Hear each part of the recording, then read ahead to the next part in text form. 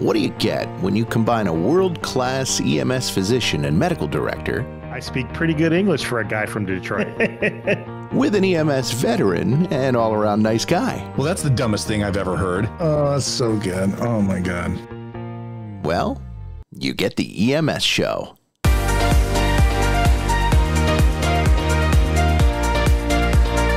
Taking it to the people, here's your host, Dr. Ritu Sahni and Mike Vercast.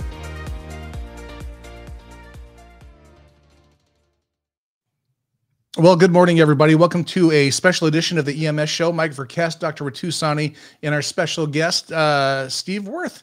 Good morning, gentlemen. It's great to get together with you guys, and unfortunately, it's kind of a sad situation that we're going to be talking about today. So, first of all, appreciate you jumping on this holiday weekend. I know not everybody celebrates Christmas, but nonetheless, it is a busy weekend for everybody. So, Dr. Sahni, how are you this morning?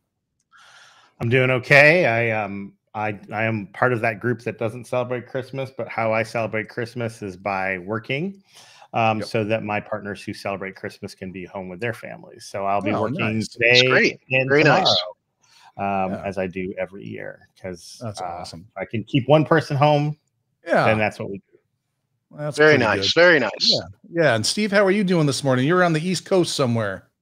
Yes, doing great. Broadcasting here from Florida today, but it's great to be with you both, and thank you for having me. And I really appreciate you all tackling this very difficult subject that we're going to talk about today, because it certainly has. It's potentially a game changer for EMS and how we interact with law enforcement and provide patient care and so forth. So I'm really great that you all are on top of this to talk about it today and to make it available for everyone else on a recorded basis. Yeah, it's definitely been a crazy last couple of days since this verdict came down. Lots of buzz on the social media networks, on X, on Facebook, everywhere. Very polarizing. And I just want to let everyone know today, we're not going to be sitting here talking about how we feel about guilty, not guilty, and all that kind of stuff.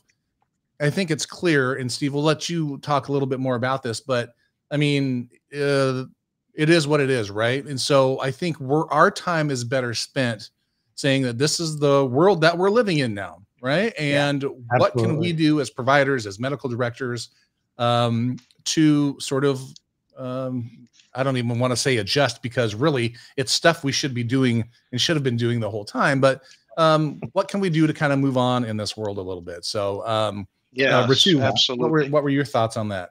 So I think that's exactly right. I think that what's done is done, and we need to move forward. I also think we need to acknowledge that there's a young man who died, and that this truly is a tragedy, and that he didn't need to die. That there was, clearly something was wrong here. What I think it might be worth doing, though, just for about 30 seconds, and maybe I'll ask Steve to do this, is to recap just a couple of the details, because I think I actually saw on social media a couple of people asking, so what was this about and what happened? So I don't know if worth just recapping. We've talked about this case on our show more than once. We're now, 3 years since the incident occurred? 2019. 4 years. Almost 4 years. Almost right. 5. But I mean, I thought I guess I can do the recap in like 10 seconds. There was an incident where a young man was walking home. Police were called for a suspicious person. There was an altercation that occurred. There's a lot of debate as to what led to that altercation, and whether it was really an altercation or not. And that's not part of what we're going to talk about here today. EMS was called, administered the young man a dose of ketamine, the dosing of which is part of the issue.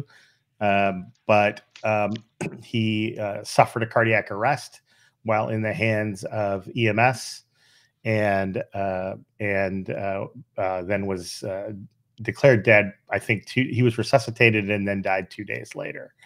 The fallout from that case includes a lot of legislation in Colorado around the use of ketamine and other sedatives in the field.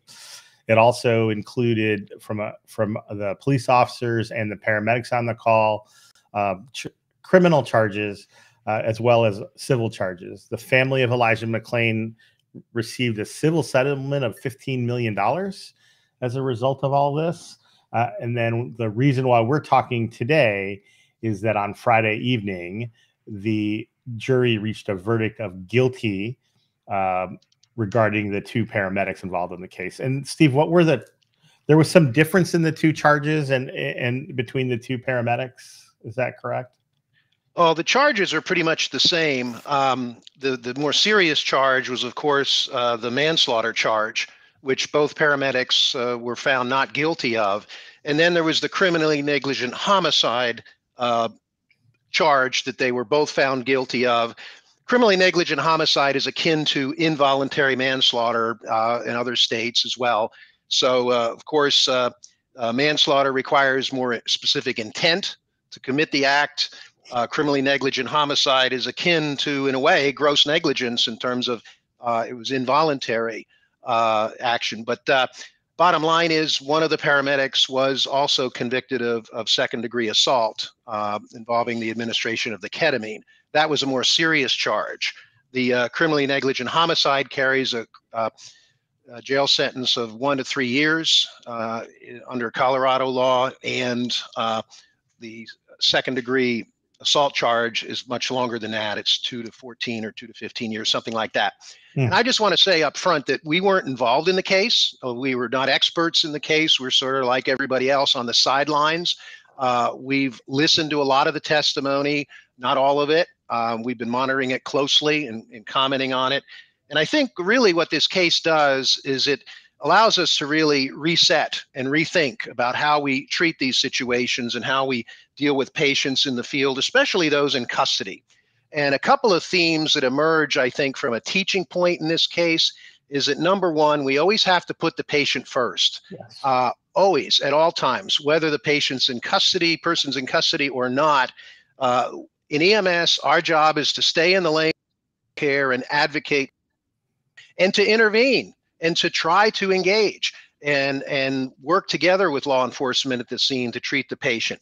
Any interventions, whether it's a medication like ketamine or airway or other drugs, whatever it might be, all of those things have to be done in the interest of the patient, not in the interest of convenience or law enforcement desire to subdue or sedate somebody.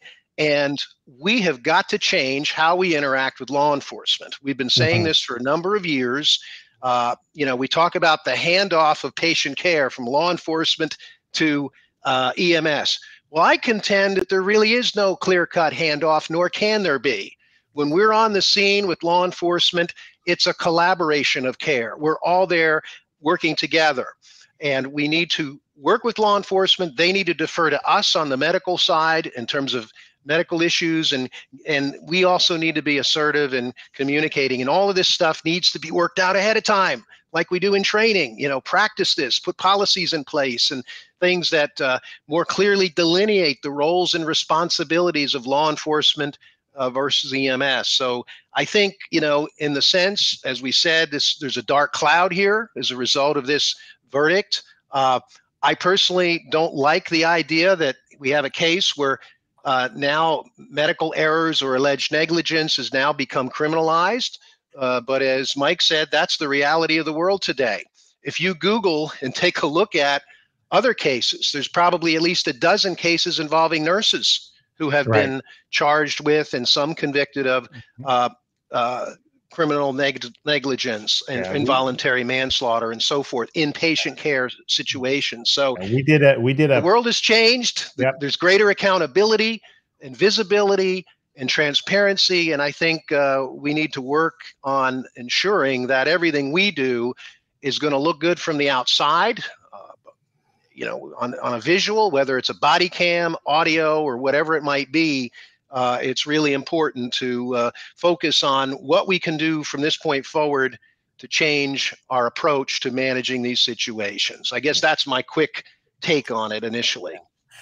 Well, I can't remember if we did. I know when we were in New York, we did a live version of our podcast where we talked about the Redonda Vought case. Yeah, I lost you there. Can you hear me now? I've got you. Okay. Steve, can you hear me? Oh, it looks like maybe he was a little frozen, but go ahead, Ritu. Yeah, looks like you were frozen there for a second, Steve. Oh, now I can't hear him at all. Live technology. What are you going to do? Steve, we cannot hear you. All right, he can hear us now. But that was weird. That's weird. So anyway, while Steve is fixing his thing, we did talk about the Redonda Vaught case, which is the case in Tennessee where the nurse gave the wrong VE medicine, right? They gave the Vecuronium instead of the Versed, put the patient in the CT scanner, and they passed away. So, right. Can you hear me now? We can hear you now. Yeah. All right. I switched again. Okay. We're good. I think that a lot of people are concerned that like the sky is falling, maybe I shouldn't do EMS because I'm suddenly at some type of increased risk to my life and my family, and that this isn't worth it anymore. And I think there's a little bit, I think the last 4 years have made people feel like maybe this isn't worth it anymore anyway. But it creates a lot of worry. Right, absolutely. I think there's concern about that in terms of, gee, is this something I want to get into if I can be charged criminally? But as someone said on one of the comments I read, if you provide compassionate and competent patient care, you don't have to worry about ending up in a courtroom or being charged with a crime. There's some risk, certainly. And because we are being looked at more closely under the microscope in the society that we live in today, that's just a natural thing. But I think we can ensure that risk stays low by doing the training and putting the policies and procedures in place, having good medical control and oversight of these events that occur. That's going to be the thing that's going to help avoid the kinds of problems and issues and the tragedy that we saw with this Elijah McClain case. Yeah, and I wondered to myself, kind of like as the paramedic sitting here, and just kind of reminiscing and thinking back over time. This is my 28th or 29th year in the business now. Granted, I haven't been working with patients in the last year and a half or so, but is it really new? Is it really new? Right? Are the consequences really new? Like, I don't think they're new. Like, I think those things have always lived there. But I mean, clearly something has changed, right? Like, I mean, I can remember, like, I try to put myself in their position. Have I ever been in that exact position that these two paramedics found themselves in? Probably not exactly, but have there been, echoes of similar things that I've experienced in my past? I mean, I think, of course, there have been, but I think the dangers, if you want to call it dangers, I think those have always existed. I don't think that it's anything new. But it makes me think, as someone who worked in sort of the training realm, clinical leadership over the last 12, 13 years, it makes me think, every time those crews go out on a call, I always had this thought and feeling in my head that if something was to go sideways, guess who's going to be in there right alongside with them? The training guy. Who else is going to be in there? There's going to be a stack of protocols right next to them. Is the medical director going to be involved in some way, shape, or form?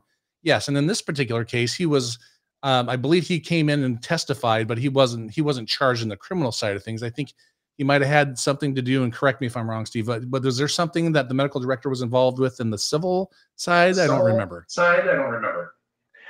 Yeah, certainly. I don't believe the medical director was directly involved in the civil case, but what has changed? Nothing really in the sense of the law, as you mentioned. Nothing has changed in these laws.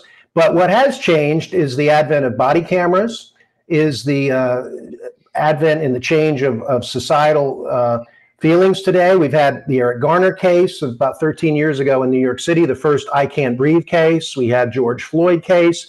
We've had Tyree Nichols. We've had other cases as well where, our care and treatment is at the front and center, and as well as the interaction of law enforcement. So that has changed. I think there's more transparency, peeling the cover back a little bit and seeing what happens on these calls on a very specific, detailed basis.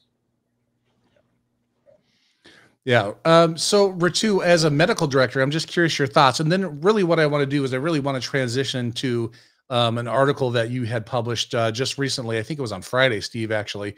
It was Friday, I think, that was published in GEMS that really did a great job of detailing out some of the stuff we're going to talk about, but really going forward. But Ritu, what are your thoughts as a medical director? Is anything in your world changing, so to speak? I mean, I know there was some talk about, specifically, maybe not in this case, but when it comes to, using medication to restrain a patient, making sure that those pathways are clear, right? That there is a clear indication for if such and such happens, then we're going to go with this, method. If this and this happens, then we're going to try to go with this method, and kind of trying to take the subjectivity out of it the best we can. So, but what are your thoughts on that? Yeah. So I've had a few thoughts, but we went down this pathway with our program and our system, probably 3 or 4 years ago. It might have even been pre-pandemic that we did this, and pre-George Floyd, but this has always been sort of a known kind of high risk situation on two fronts: liability, now criminal as well as civil, but also safety. And so balancing the safety of the crew, because I know that sometimes when we sedate people, I'll get a complaint from my emergency department that the patient arrived and they were too sedated to get a history from. And my response is, well, this patient was punching things, and we're going to put this patient who was punching things into a 3-foot by 5-foot box with you and see how you like it. And they're like, oh yeah, no, that makes sense. So the safety piece versus and we focus on documenting those things that are clear indicators of a safety component. And then we've created a protocol that sort of has a range of medications that they can use to deal with the patient, based on sort of the behavior they're seeing right then, right? So that's the key. Anything you hear about when you pull up on scene, you need to put in your brain as these are all indicators of safety risk. So just if you get there and the patient is calm, but they were reportedly very agitated 5 minutes ago, your brain has to be like safety risk, safety risk, safety. But you have to manage the patient in front of you, which includes evaluating them, speaking with them, and giving them, and we have a range of different medications that we can use at that component. Since this case occurred, and like I said, it's been 3 or 4 years now, we actually have been using this case as a case study. When we talk in one of my counties about a year ago now, we focused on patient restraint as a drilling point in one of our multi-agency trainings, and we used this case as the case study that we talked through. I think that the other thing, the big lesson from a medical director perspective, is you are always on camera, because even if the police aren't there, somebody's got one of these phones, right? Somebody's got an iPhone or an Android phone, and they are going to somebody's going to see you. And one of the things about this case is that I don't want to talk too much about the actual case, but you have to, at the very least, look and act like you're like you care. And if you don't, it's going to look bad, because there's going to be another bad outcome, because there's always, but I mean, we're going to do all we can to avoid them, right? But at some point, something bad is probably going to happen again. Hopefully not. And you want to have done everything correctly, including caring for this person, when that happens. Absolutely. I think you got to get down on the patient's level. You got to, if the video shows that you made efforts to say to the police, hey, let us get in there. Hey, he's not moving. We need to check him out. Hey, there's vomit here. We need to assess his airway. If you hear that on the video and see, paramedics trying to intervene, that may change the outcome in a case like this. But we didn't hear much of that in this case, unfortunately. And that, is, of course, part of the evidence that came into the decision of the jury, I'm sure. But absolutely, and getting back to those basics of taking the equipment out of the truck and bringing it to the side of the patient whenever possible. Look, we know you can't always put a cardiac monitor on every patient, especially one who's combative or difficult to deal with. But we need to bring the tools of the trade with us. And I got to tell you, I'm hearing more and more from my colleagues and friends who are paramedics that equipment being left in the truck. Let's walk the patient to the bus. Okay, this is another phrase that I think should be eliminated from the EMS vocabulary. It's not a bus. It's a sophisticated medical delivery vehicle. And when we call it a bus, we denigrate what we do. And I think leadership should take a position today and say, we don't call it a bus anymore. Yes, we're seeing more patients who call for the ambulance who don't need it. We're seeing more and more difficult situations, but we've got to take every call afresh, just like it's from scratch. Don't accept at face value what other people tell you. When a police officer says he's non-compliant, what does that mean? He's non-compliant with your verbal instructions because he didn't stop when you told him to, or is he hitting you with his fist? What does that mean, non-compliant? So we have to assess the scene safety for sure. And, we can sit back and quarterback this thing and look at everything. And that's the advantage in a trial like this, which is unfortunate for those who are the defendants. People are looking at this video over and over and over again. Okay. But they have to make split-second decisions, and it's difficult.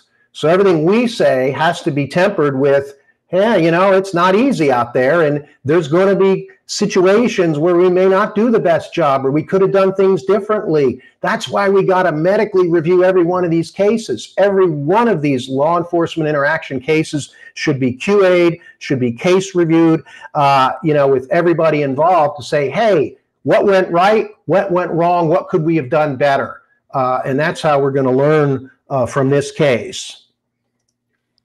Yeah, I mean, I can't agree with you more on that. Like the whole idea of the bus or the whatever, self-deprecating term we use for the ambulance is absolutely ridiculous, right? Like, it's just a mindset, and I couldn't agree with you more.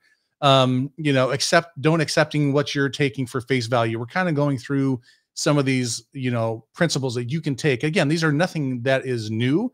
This is all stuff that we should be doing, like bringing the tools of the trade with you to that patient bedside or the street side or whatever it is.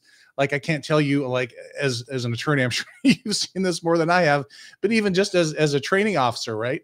I don't know how many times people show up with empty hands, right? At a call. Like, it just boggles my mind. At the fire department I was with, they would never dream in a million years of ever going and showing up to any kind of call for a smoke, possible fire. They would never get off the truck without something in their hand, an axe, a tool of some kind, an extinguisher, a water can, something. They would never do that. But how many times do we hear in EMS where we just roll up, no gloves are on, we're just kind of just like going to check out what's going on? It's absolutely ridiculous. I'm on a soapbox now. It's so dumb, but go ahead, Steve. Good. Let me, if I could say this, that leads to the mental health questions here. There's two aspects to the mental health question here. One is the mental health of our providers, and they've been subject to a hell of a lot, increasing injuries, increasing assaults, etc. But also, we've pretty much defunded mental health. Back when I was at Emergent Care in Erie in the 1980s, we had a police car 201, named after the section of the Mental Health Procedures Act, staffed by police officers who were trained psychologists and licensed psychologists. They came to these calls. They helped with the situation. They were the mental health professionals. We got rid of all that federally. And now we're left caught in the middle, all of us in EMS, dealing with this mental health crisis in the field, okay?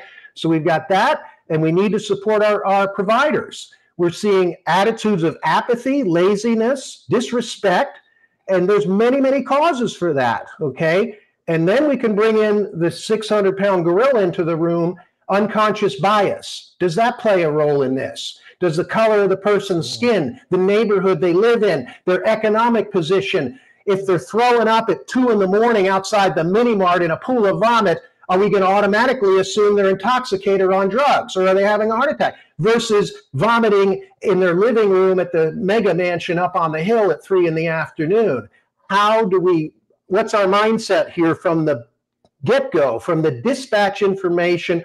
We all are human beings. We all bring biases into a situation. We just got to learn to deal with it, because the studies and the research is out there that says African Americans are not treated as well as white Americans when it comes to pain management in the field. Women aren't treated the same when it comes to cardiac cases, and their symptoms are often dismissed. The list goes on. So there's lots of research that shows that bias plays a factor in this as well. Now, it did not come out real big in this case, interestingly enough, but you look at all the cases that are out there, and it is a factor in all the big high-profile cases that we've seen. So that's another area that we need to address. Mental health of our providers, mental health for treatment of patients in the field, and dealing with all of this stuff related to response and making sure that we're providing the best possible care through our attitude and making sure we don't prejudge people. That's really what it comes down to.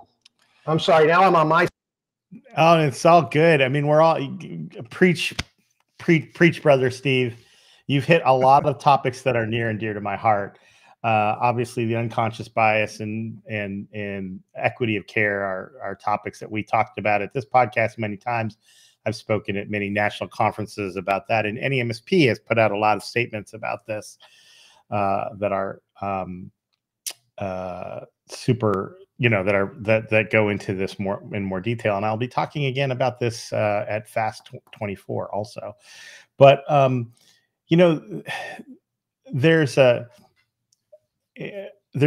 one of the jokes that I make. And this isn't we're not supposed to make a lot of jokes today, but, how do you know that the patient's lying to you? Because their lips are moving. One of my friends refers to his patients as their worthy adversary. And this isn't meant to denigrate patients, but the message that I'm trying to say, and I need probably, if that's the only quote taken out, that's probably bad. That you should enter every case, every call that you are on, with a healthy dose of skepticism, that you should be skeptical about the information that you had. There is that you have going into it. There's in the world of quality and there is in medical errors, there's this concept of anchoring. The idea that your first thing that goes into your mind as a possibility is what you anchor upon. Yeah. And there are cases, probably the most common place where we see anchoring as a problem are in cardiac cases, where the symptoms are GI in nature and you anchor on the GI components. But the point is that you should you should try to wipe the anchoring free, whether it's a medical call for vomiting, chest pain, abdominal pain, or also a call for a behavioral emergency agitated patient. You need to be skeptical about the information that you are receiving, so that you can so that you can take in the whole surroundings and do your own individual assessment of the situation. Yeah, I mean, I think that is perfect, right? Yeah, I mean, the chest pain thing is so perfect. I mean, that's just such a great analogy, I guess you can call it, for the anchoring, right? Because I mean, we all find ourselves doing that. I know Steve's messing with his headset there a little bit. See if we can. I've been having him on mute while we're talking because for some reason we're coming through on his computer. Let's unmute him and see if it helped. Yeah, can you hear me now? Yep. Hey, yeah, Good. there we go. I went to the headset this time. Yeah, you're very good points, Ritu. Absolutely. and we need to also really get back to the basics, I think. And we all have to be big enough to say as professionals, hey, what's your opinion, Ritu? What's your opinion, Mike? What do you think this guy weighs? Okay. Let's take a breath. They do it in surgery. Everybody takes a breath and let it out. And okay, everybody goes around the room. What do you think? Are we good to go? We need to do more of that collaboration at the scene. And we got to get down and touch the patient. You can't check a pulse without touching the patient, without exposing them. We've got to be assertive and advocating for patient care. And we really have to learn to act. Bystanders need to act. We need to act. Sometimes we end up being bystanders in these police situations when we shouldn't be. And that's a lot because we don't know how to act. They're the guys with the guns and the badges. Yeah, they're the authoritative presence there. So some paramedics may be a little more timid and not intervene where others might. This is where the training comes into play. We teach mega codes. We do trauma codes. We do all this stuff. Let's do some scenario-based practical training on how to deal with these situations, and that's what's going to help keep people out of trouble in the future. Because, at the bottom line is, I hope this doesn't deter people from signing up for EMS, because it's noble work. As Jim Page said, it's the most noble of all professions. And where else can you have a job where you can have such an immediate and positive impact on somebody's life within a matter of minutes? Okay. Wow. That's powerful. That brings a great sense of gratitude, and the public truly does respect us, and they truly recognize the value of what we do in our communities. And we can't let a case like this deter others from getting involved. And that's why we got to take that leadership role and move on. What can we do to make this better? Yeah. And I think. Sorry. Go ahead. Go ahead, Mike. Oh, well, I was just going to say, I think back to kind of, there's been a lot of comments, in the chat. Thank you guys for interacting so well and just posing those comments and questions. But really, when you go back to training and we've talked about, I remember when it was back 2016.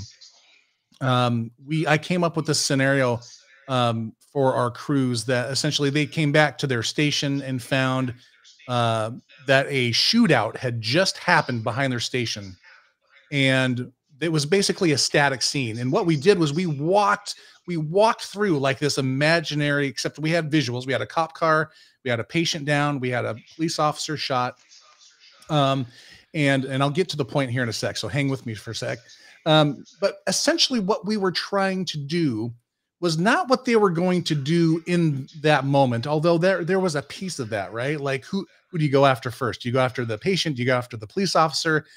But what it was doing was trying to get that Rolodex card in their brains to sort of give them something to reference if something like this should ever happen in the future, right? And so back to the, interagency training with police, training with other responders, training with the hospital, whatever it may be, like really the point of that has got to be so we can at least set some kind of a initial sort of way to maneuver if you do find yourself in one of these, right? Because I could only imagine what would have happened if there would have been some kind of joint training on excited delirium in 2019 with the police and the fire department.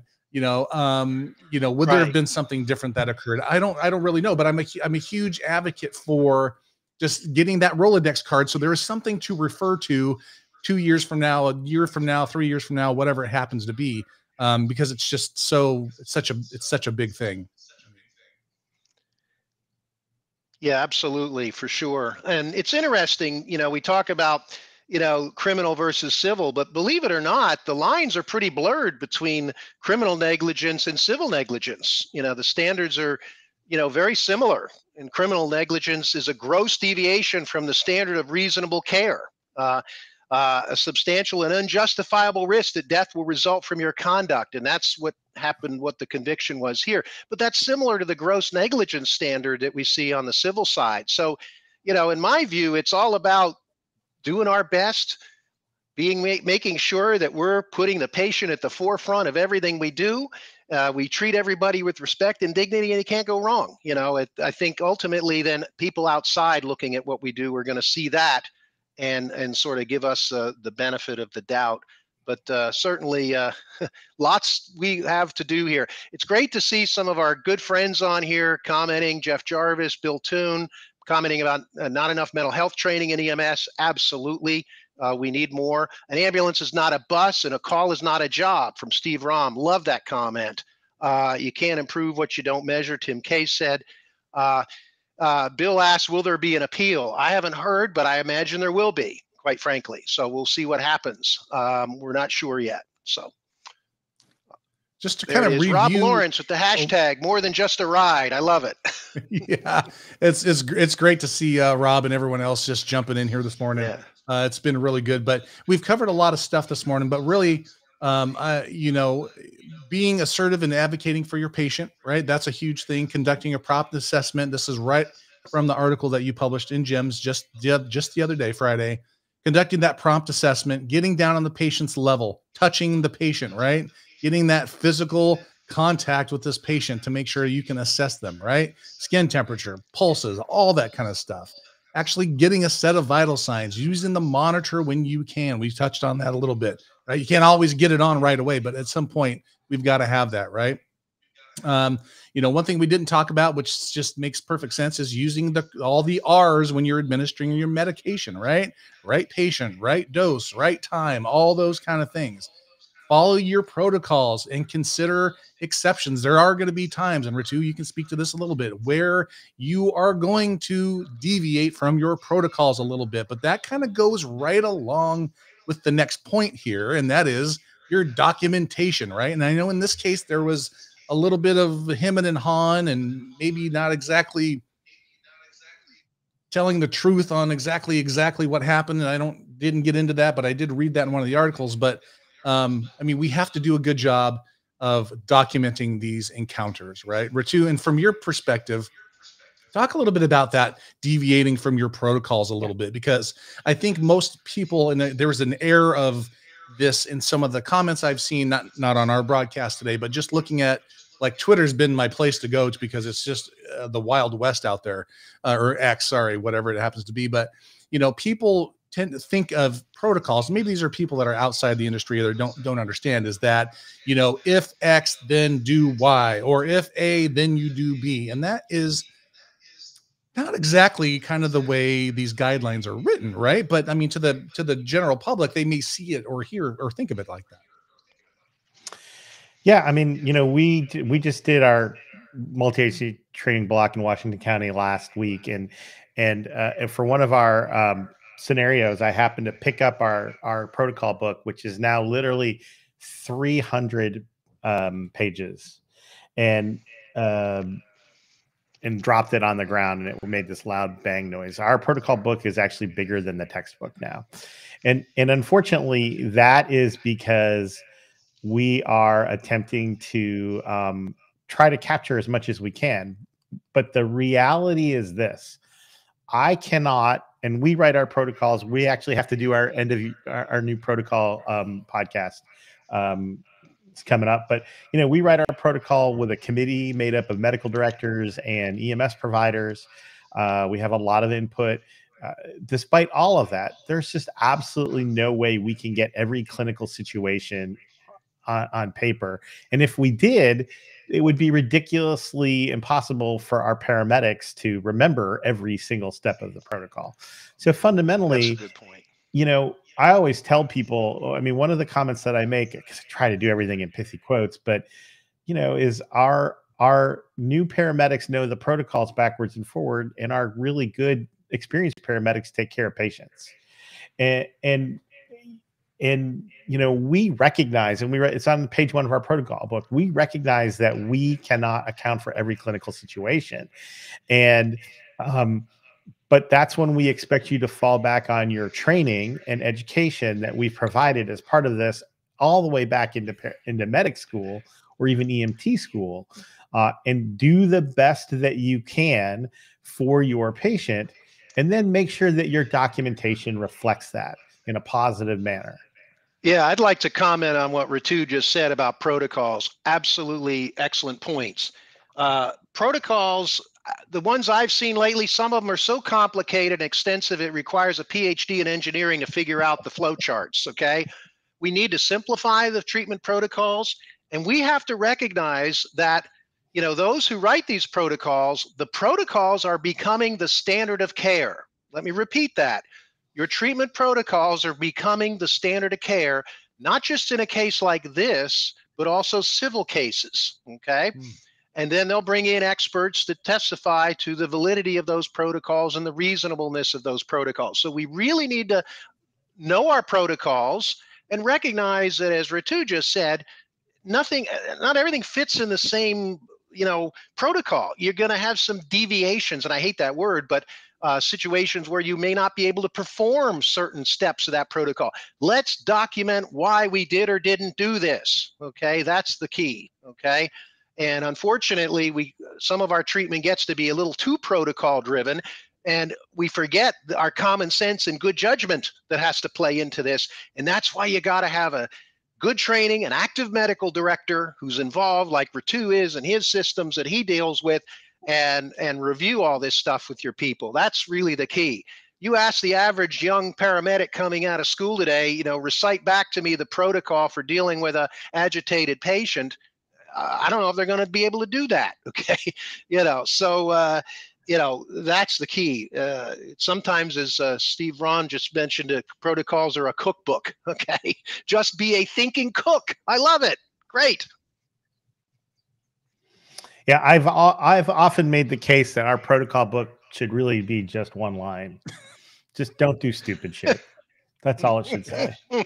You know, and Yes. probably the second line should be treat everybody with respect and kindness. Yep. Because, you know, you just don't.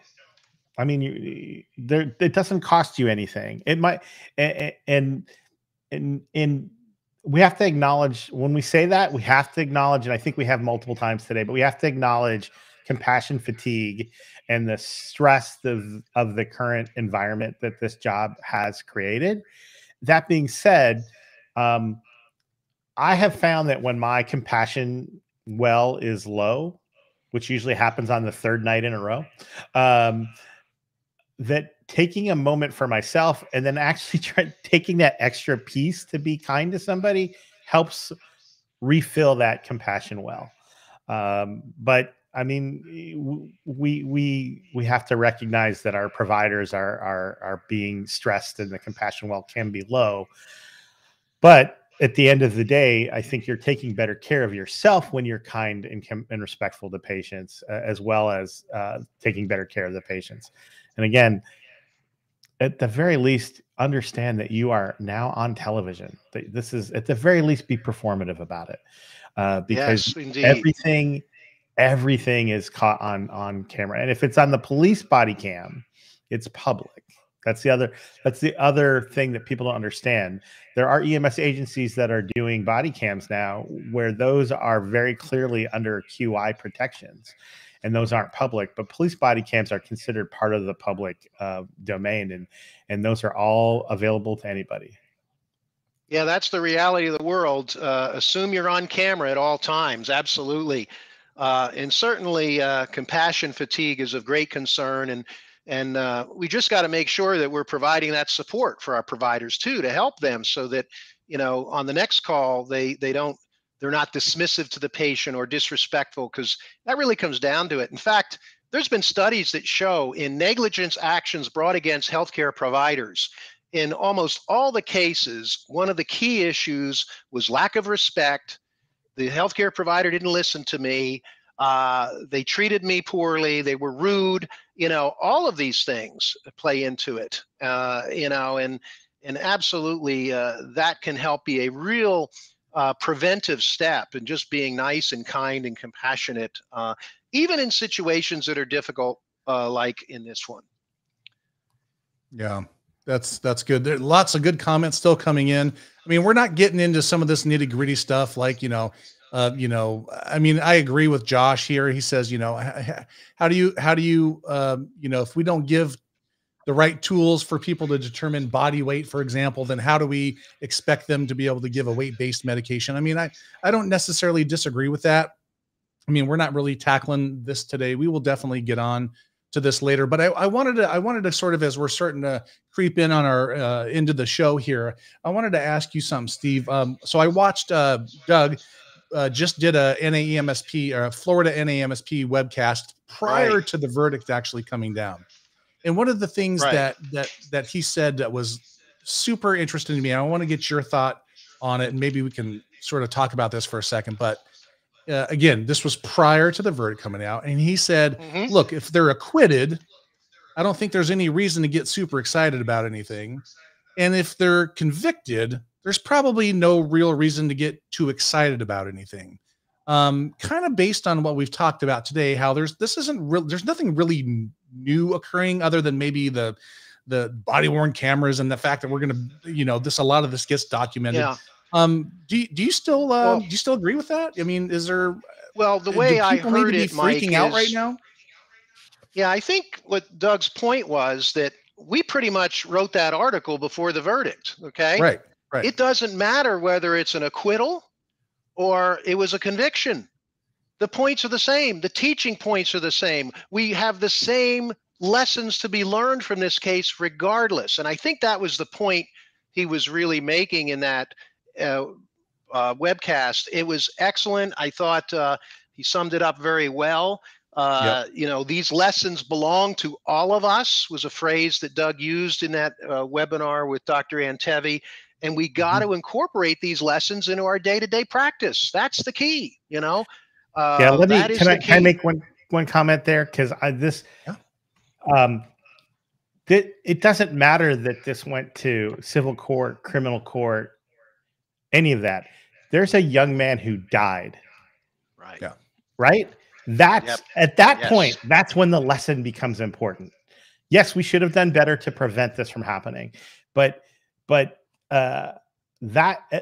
that's we have to go all the way back to that. I think a lot of people are stressed about the legal, and I appreciate Steve the point that it's really not changed that much. But the fundamental lessons that we need to take from this is that there is a young man who's dead, and they're dead because of an interaction with the public safety system. Period. And we, as EMS, played a role on that. We can get into the nitty gritty about this and that and blah, blah, blah. But at the end of the day, we just have to look at the case and learn and do better so that we can do whatever we can to prevent this from happening again.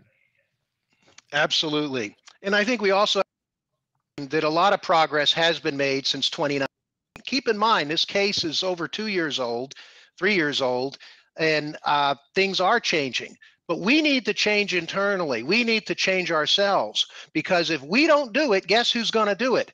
The state legislatures, which they did in Colorado, passing a law prohibiting use of ketamine in law enforcement situations with some exceptions. So we need to take control and ownership of this and fix it. And there's so many things that we all know on this podcast that we can do now and start putting into action to really make those positive changes that we need to make. I know in Florida, Dr. Shefsky talked in Antevi's webinar Friday about, getting medical control more involved in some of these decisions, of giving ketamine or not. What happened to the days where you can call medical control and actually get advice and talk it through with the doctor on the other end of the line? We don't always have that today. We need to do more of that, I think. And it's, if nothing else, it's getting another opinion and talking and asking other people. Somebody said you can't, determine body weight that efficiently. Yeah, it's very subjective, which is why you ask everybody who's standing around looking at the patient, what do you think he weighs? Okay. What's your thought there? Okay. That's important. Yeah. Agree. All right. Well, listen, I think we've done a good job of covering a lot of this stuff here. Again, it's an absolute shame that we have to come on here and talk about this today. Like we have mentioned, Elijah McClain is dead from this.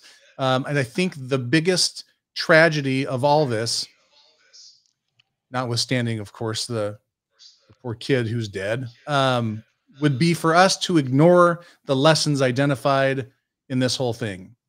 And I have a feeling that there's going to be quite a bit of that, right? We are such a diverse industry with lots of different interactions with whether it be a medical director, whether it be clinical leadership, whether it be quality assurance or quality improvement. A lot of this will probably fall on deaf ears, and that is going to be the biggest shame. So what I want to do before I close this out is, Steve, I'll let you get the last word, but Ritu, as we're closing in on the end of the broadcast here, what are your sort of final thoughts? And we'll talk more about this as we get going, but I want to be respectful of everybody's time. Like I said, it's the holiday weekend. We got a lot of stuff going. So Ritu, medical director thought here. First, thanks to Steve coming on. We threw this together yesterday. I really appreciate that. I appreciate Tim Case for helping facilitate this. I think that from a medical director's perspective, it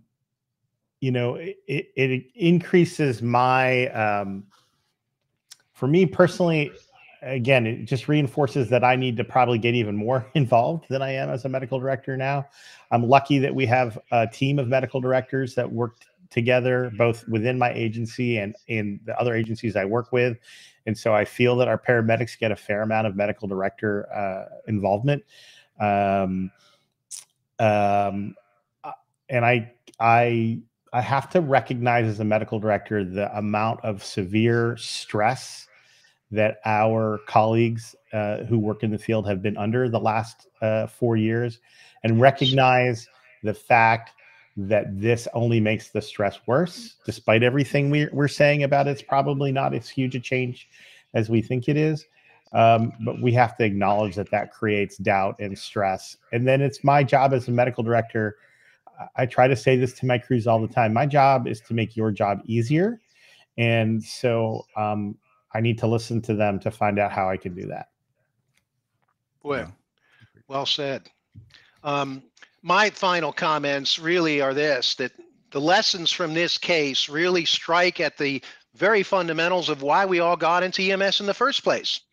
To help others in need and put their interests at the forefront of everything we do, number one, to treat all patients with respect, dignity, kindness, as Dr. Ritu said, and compassion, regardless of the situation they're in and regardless of whether they put themselves in that situation.